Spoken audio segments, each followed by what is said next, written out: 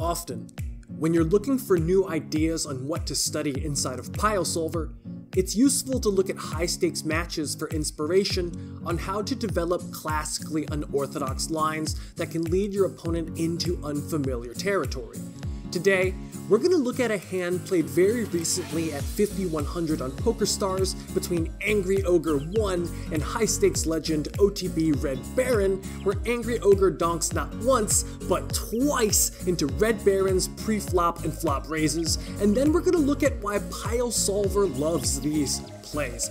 If you like what you see, please like and subscribe to this channel, helps out a lot, I really appreciate it. On to the hand.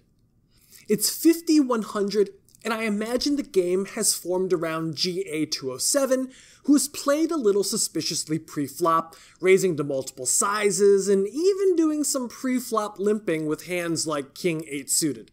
The other players at the table are known killers. Asher Dog, Zaruba, and OTB Red Baron are all guys who will frankly skin you alive at the table. The action folds around to OTB Red Baron, who raises to 2 1/3 big blinds with King of Clubs, 8 of Hearts, and he's flatted by ANGRYOGR in the big blind with Jack 8 of Spades, and they have about effectively 170 big blind stacks behind them. In this formation, I imagine ANGRYOGR should theoretically call approximately the same percentage of hands that OTB is raising, if not slightly more, given the very low rake structure compared to the blinds. In other words, if OTB Red Baron is raising about 42% of hands on the button, ANGRYOGR should probably be defending between 42 and 45% of hands. The flop comes 5, 6, 7 rainbow, and ANGRYOGR donks a third of the pot into OTB. First, is this donk bet any good? Indeed, PIOsolver seems to really like this donk bet, and on this board, Pio actually recommends donking a huge variety of hands for the 1/3 sizing. Let's investigate why PIOsolver likes this lead so much.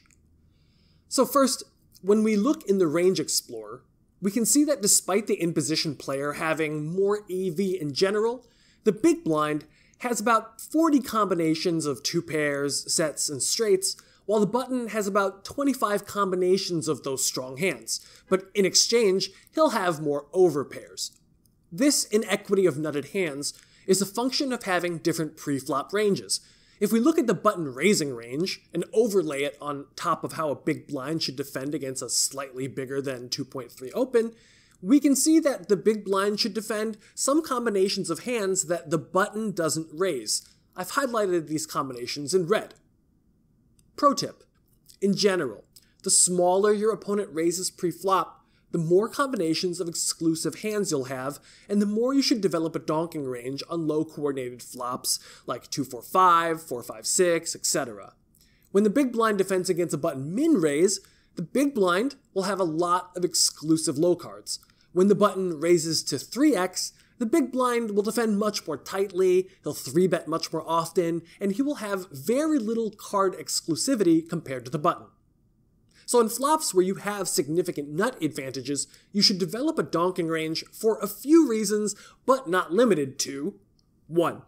You prevent your opponent from pot controlling many of their strong but not nutted hands, like aces or kings.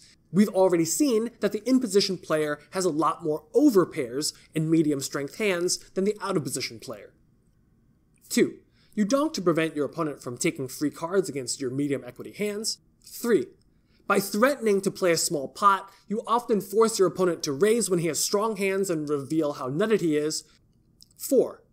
Your small bet will often induce raises that you can subsequently 3-bet with the flop nuts advantage, which will put a heap of pressure on your opponent, especially when you're 170 big blinds deep.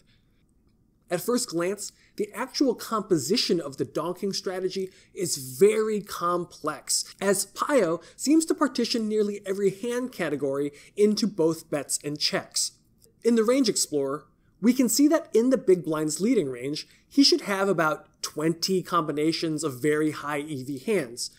And in his checking range, he should also have 20 combinations of very high EV hands. He should bet top pair slightly more often than he should check it. He he should check second and third pair slightly more often than he bets it, and then he should also mix his open-enders and gut shots between bets and checks.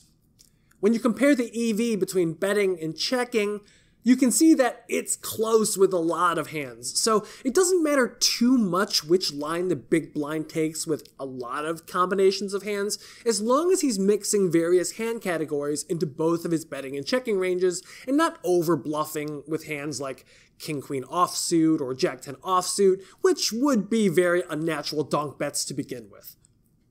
So how does OTB Red Baron respond to a large donking range? He should be raising, of course. The button raising range is a little bit more straightforward to describe. We should raise our nutted hands and some straight draws for balance, and we should raise a smattering of suited overcards with backdoor flush draws to give button coverage on overcard straightening and backdoor flush turns. A small percentage of nutted hands are put into the button's calling range, if simply for protection against possible large turn and river barrels that are likely to materialize across many turns. As you can see in the hotness comparison, when the big blind leads and the button calls, on overcard turns, the big blind, who remains uncapped because of the action, is likely to continue to pour on large bets against the capped button. In this model, I had to limit the big blind's turn bet sizes due to memory constraints, I apologize, but if I gave him 140% sizing here, I predict we'd see it used across many turns. Now, when the big blind leads, OTB Red Baron's exact combo of King-8 offsuit is recommended to be a call here, but as you can see from the range comparison function, the EV between raising and calling is quite close. It's quite possible that Red Baron's actual strategy here is going to be balanced in such a way that its EV will be near equilibria to GTO, even if the exact combinations aren't always played in the exact same way. After OTB raises, and you can see that this is getting wildly complex, especially 170 big blinds deep, ANGRYOGR should actually 3-bet him a whopping 14% of the time, namely pushing straights, sets, 8x, and 9x hands for balance and blocking purposes. And this makes a lot of sense that, as the player with the flop nuts advantage, Ogre should want to 3-bet the flop liberally. After all, if he didn't want to get raised, he wouldn't have led in the first place. As played, ANGRYOGR just calls, which is definitely plus EV, though PIOsolver prefers 3-betting his exact combination of hands. That's pretty crazy. The turn is the 7 of diamonds, and ANGRYOGR donks again. Now, if we go back to why we donk the flop, you'll see many of those reasons extend to the turn as well. We don't want our opponent to take free cards against our vulnerable hands, we want to prevent pot control when we're ahead, and we want to put in money on turns that hit our range much harder than it hits villains. So on 5, 6, 7, you can imagine that the turns that are going to want to be checked back a lot, hence the turns that you're going to want to lead, are 4s, 6s, 7s, and 9s, basically everything that brings in trips and straights. And you can see that in the hotness comparison, the big blind should very clearly donk these turns.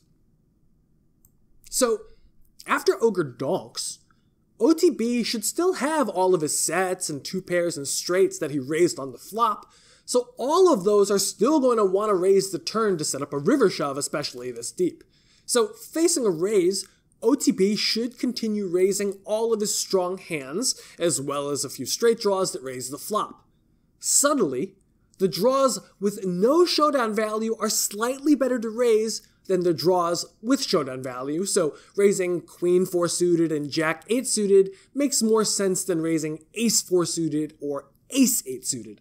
When you're subdividing your draws into both calls and raises in a position like this, remember that the more likely that you can win at showdown, the more you should err on calling.